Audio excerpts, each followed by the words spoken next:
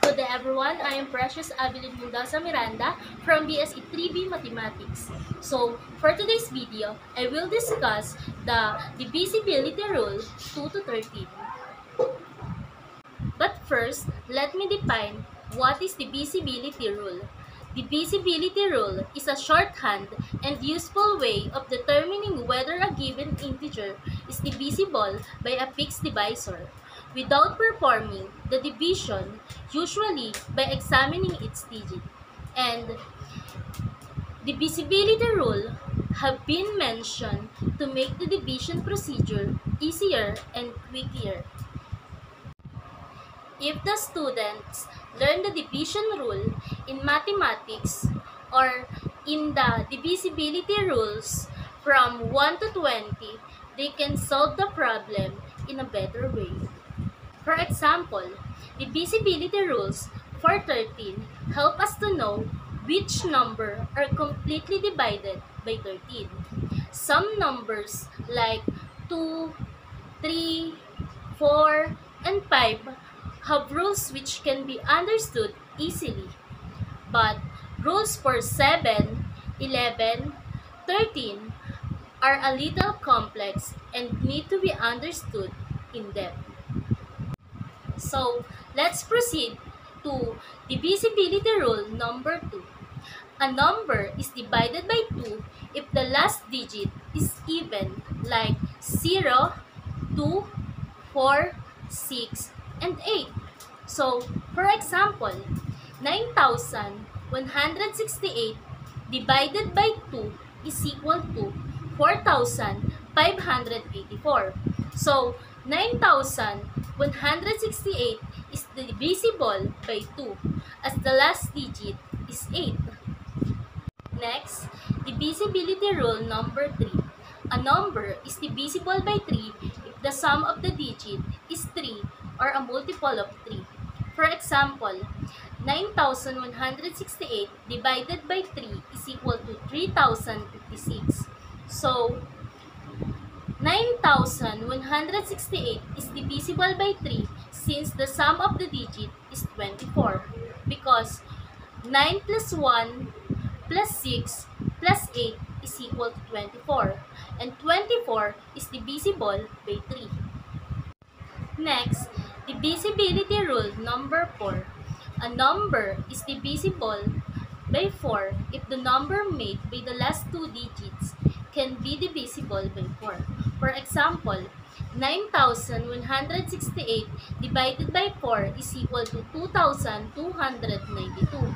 So, 9,168 is divisible by 4 as the last two digits form the number 68. And it is divisible by 4 because 17 multiplied by 4 is equal to 68. Next, divisibility rule number 5. A number is divisible by 5 if the last digit is a 5 or 0. For example, 9,170 divided by 5 is equal to 1,834. So, 9,170 is divisible by 5 as the last digit is 0. Next, divisibility rule number 6. A number can be divided by 6 if the last digit is even and the sum of all the digits is 3 or multiple of 3. In other words, it must be divisible by both 2 and 3. For example, 9,168 divided by 6 is equal to 1,528 rather.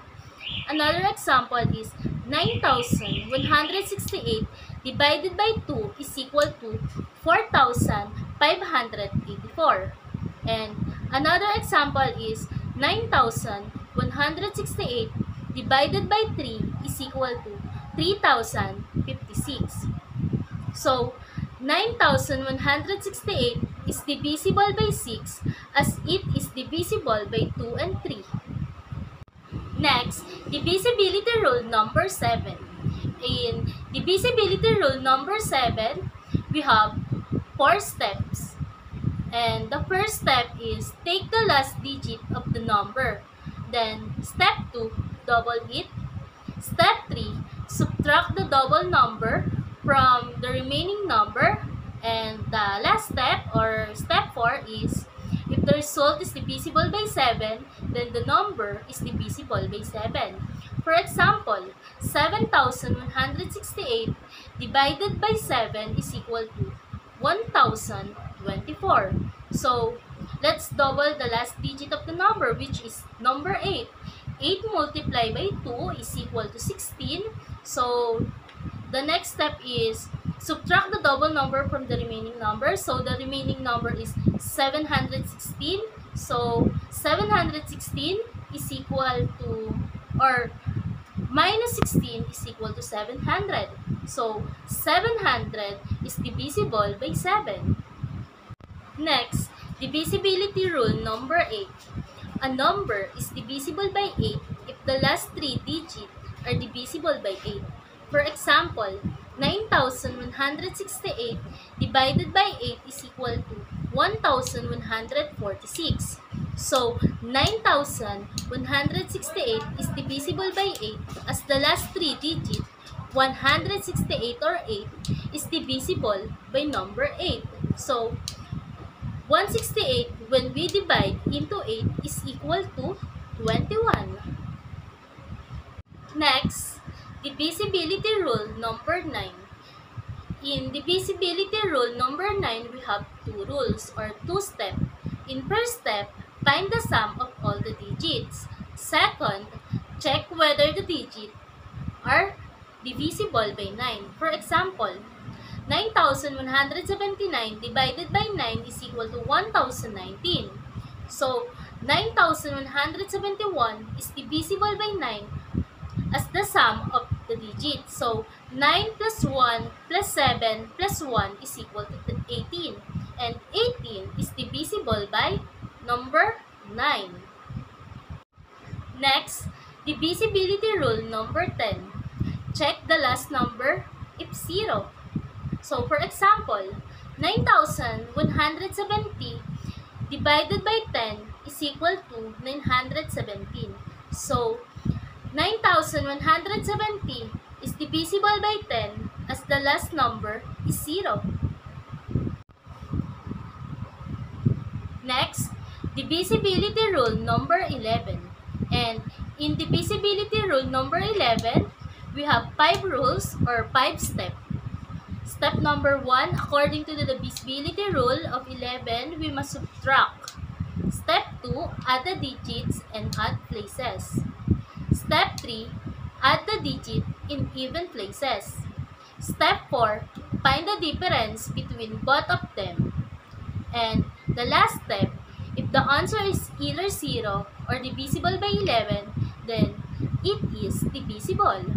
For example, 10,813 divided by 11 is equal to 9,883 or 9,983.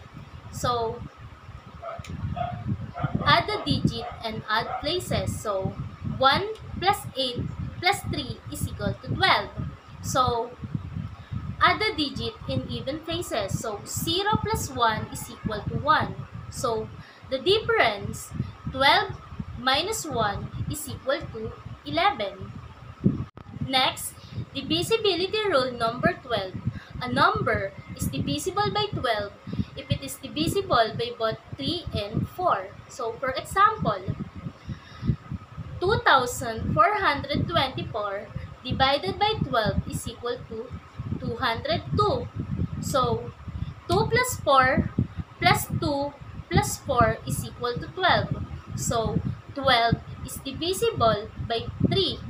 And the last 2 digits is 24. And 24 is divisible by 4.